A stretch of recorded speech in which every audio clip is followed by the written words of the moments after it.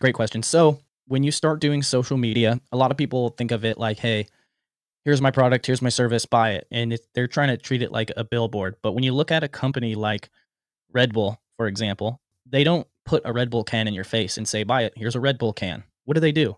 They showcase all of the lifestyle aspects of people that would drink Red Bull. So all of the, athletes, the skateboarders, the skydivers, the mountain bikers, the climbers, and they host events. And so I think that that's one thing that you're able to do with social media, capital media, is you're able to become a media company and you're able to service your audience that's interested in your product or service with media for free. And through that, they can get to know you and become your friend. People don't really buy from brands or from logos. They buy from people they like, from other humans. So you can humanize your product or service through media in a way that's not really possible with traditional advertising.